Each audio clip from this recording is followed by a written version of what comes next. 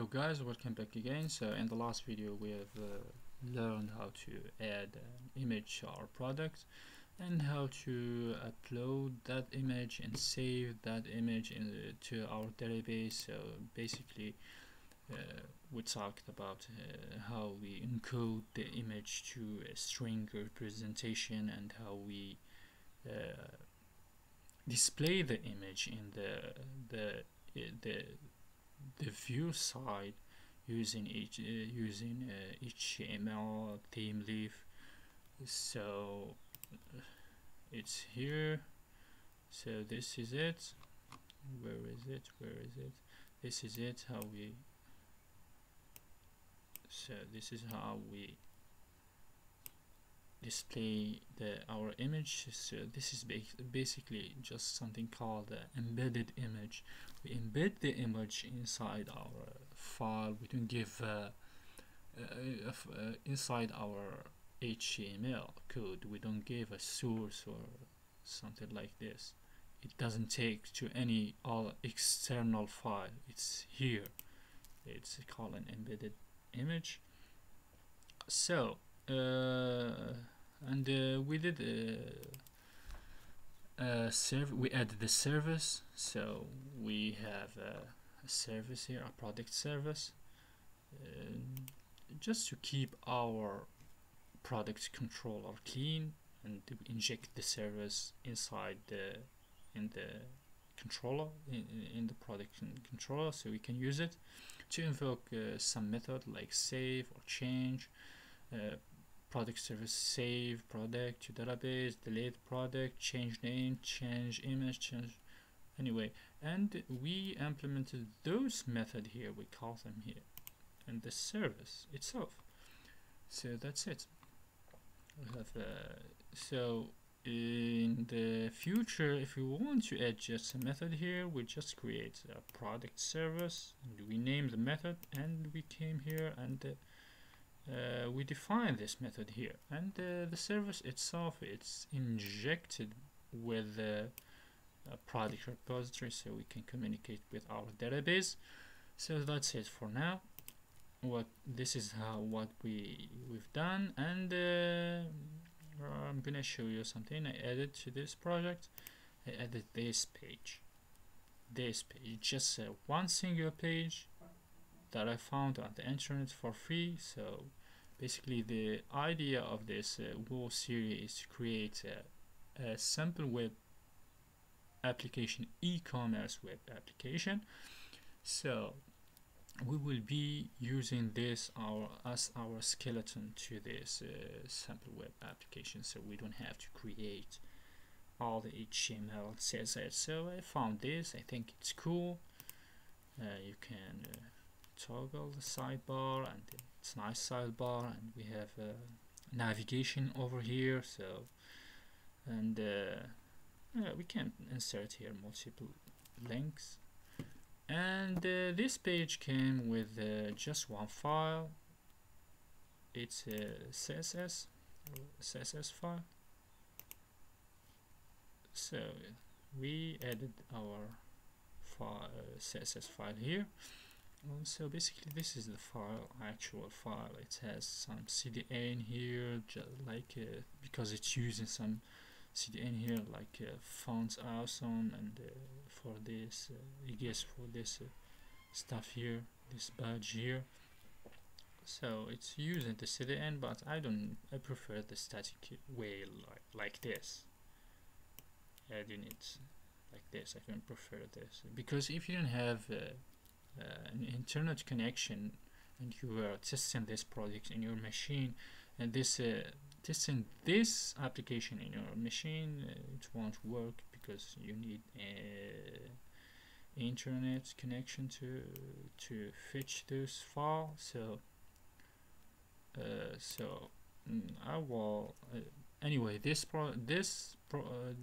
project will be up in GitHub, in my GitHub repository, so you can take it, and I will be always saving the change there, so you can always get the last version. So anyway, this is our sample page here, and we have a navigation bar. It's nice, we can add something and delete something, so it's already set. It's like a skeleton for our what we can do, and pretty much it's just a sample. So the idea is this, what I want is this. So if we navigate back here to our products or add product, so you can see if we navigate from here to here, you can see it's a little bit flickering because it's changed the URL and need to load the whole page. So I don't like this. Don't like this flickering effect. And if you do have a big view that has a lot of HTML code and the other stuff, it will takes a little bit of time to load. So I don't like this. The idea is this. What I want to do is this. Let me show you something. Index.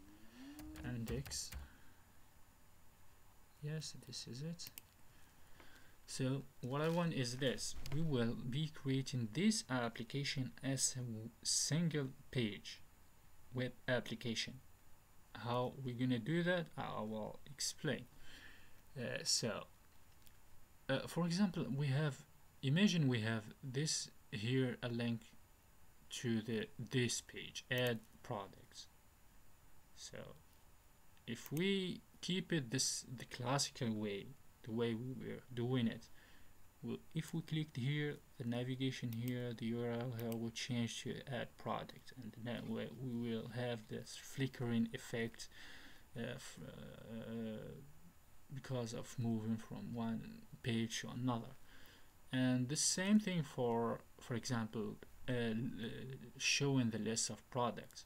But you know, for sure all our pages will contain these for sure, and these, and even if we have a footer here, this will be the same in all our pages. So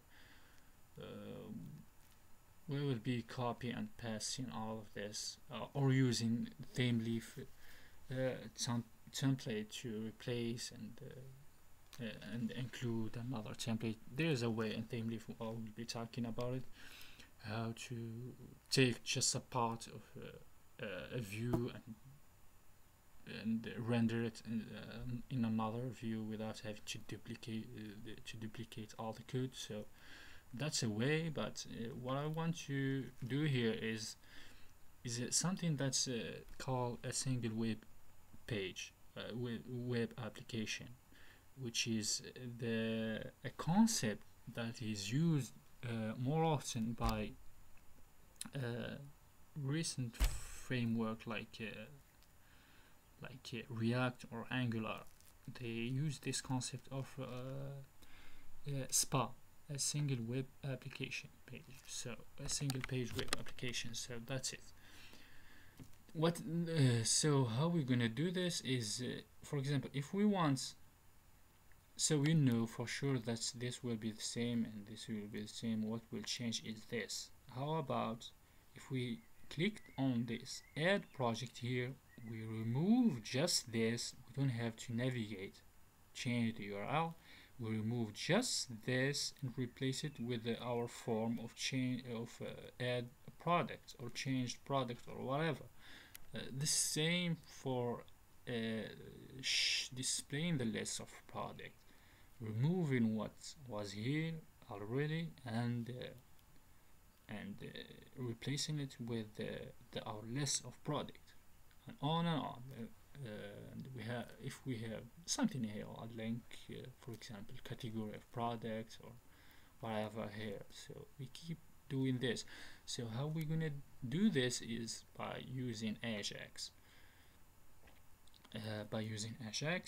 So how we're gonna do this, the implementation, we will be I will talk about it in the next video, so stay tuned.